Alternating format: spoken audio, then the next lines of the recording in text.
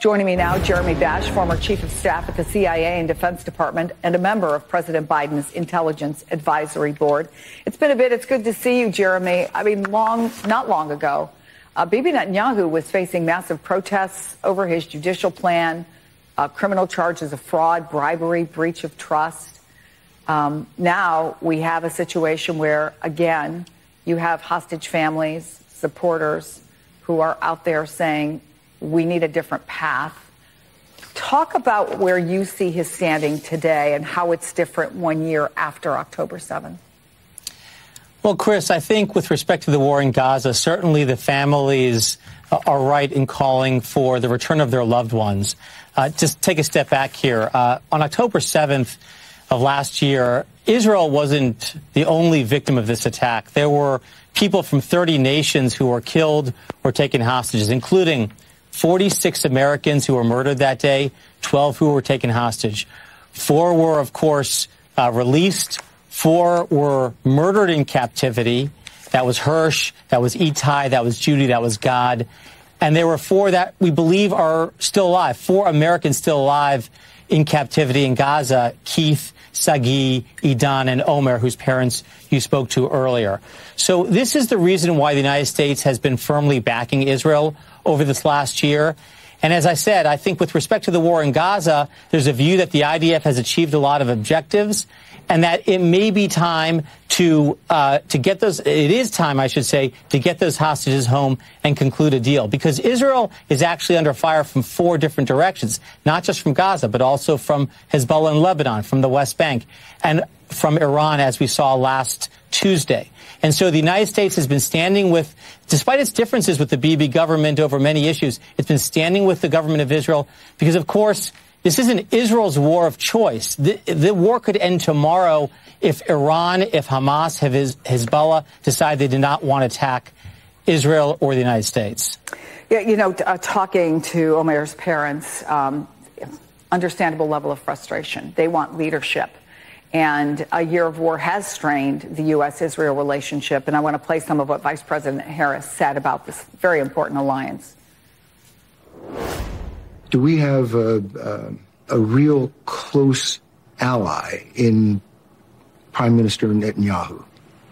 I think, with all due respect, the better question is, do we have an important alliance between the American people and the Israeli people? And the answer to that question is yes. But, of course, the Israeli people are not making decisions about how to prosecute this war. And her comments, or some might say lack of direct answer, came after President Biden said on Friday he doesn't know if Benjamin Netanyahu is trying to influence the U.S. election in November, and that he should remember how much Biden has helped him. I wonder what you think the impact of our election is on what's happening, if anything, and where that relationship really stands. Look, Chris, I think actually Vice President Harris's answer was spot on because across every administration, Democratic, Republican, across labor governments, Likud governments, there's been a strong alliance between the Israeli government and the U.S. government. This goes back to 1948, to Harry Truman and David Ben-Gurion. So this is not tethered to a single leader or a certain personnel dynamic. And actually, I quibble a little bit with the premise of your question, which is that the U.S.-Israel relationship has been strained over the past year. I would argue the opposite. It's actually grown much closer. You've got weekly calls between Yoav Gallant, the defense minister of Israel, and our Secretary of Defense, Lloyd Austin. You've got regular interactions between the National Security Council and the Israeli government decision-making bodies. You've got regular engagement between our State Department and Israel. You've got more congressional delegations and visitors going back and forth between Jerusalem, Tel Aviv, Washington, and so forth than you've had in any previous year. If I can, though, Jeremy, nobody's questioning the outreach, the efforts for diplomacy. No, but there's alignment. There's strategic alignment. And when we put carrier strike where groups are the results? in the Red Sea. Tell me what you see as the results of that. I will tell you the results.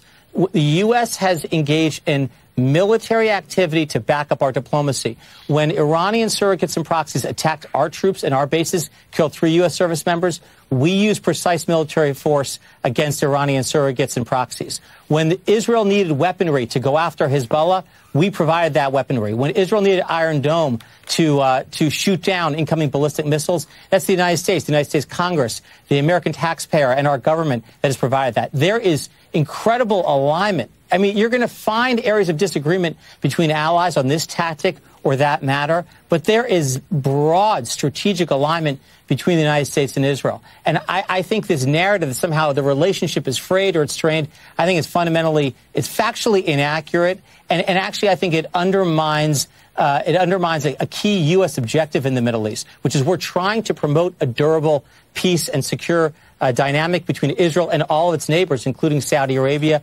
including its Gulf Arab countries, to build on the peace treaties with Jordan and Egypt. That's what the U.S.'s goal is. And the people who have undermined that, who have frayed that, are Iran, Hezbollah, and Hamas.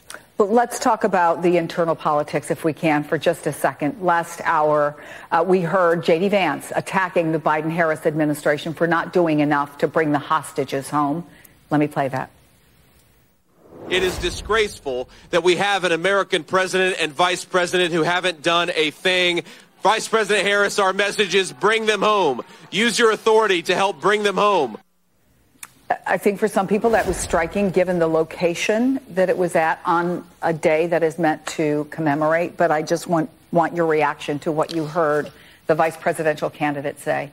Well, first of all, I fundamentally disagree that the president and the vice president haven't done a darn thing to bring the hostages home. They have worked around the clock. They've met with the hostage families. They're engaged on a regular basis with the Qataris, the Egyptians, the Emiratis, the Saudis, the Turkish mediators to try to put pressure on Sinwar. And, of course, they're talking to Israel every single day. Now, of course, no one's going to rest until all of the hostages are home and reunited with their loved ones. But I think that's just a partisan political attack. And I also think, as long as we're talking about records here, Donald Trump was president for 4 years. And look at what he did in the face of Iranian aggression. When Iran shot down an American aircraft, an unmanned aircraft in international airspace in June 2019, Donald Trump sent a tweet, and Iran was emboldened. And then when Iran actually fired rockets and missiles at our troops, Donald Trump said that traumatic brain injury that you suffered, those injuries of more than 100 service members, those are just headaches. And he doubled down on that last week. His foolishness, his weakness on Iran is well understood by people in the region. And you know what? They don't fundamentally respect that weakness and that foolishness. And I think the United States, under President Biden's leadership, under Vice President Harris's leadership, has been incredibly strong in standing with our allies, standing against terrorism, defending Israel in a coalition in April and again last Tuesday. I think this is a very strong record, and I don't think this is the right day for partisan political attacks. Jeremy Bash, it's good to see you again. Thank you. Thanks, Chris.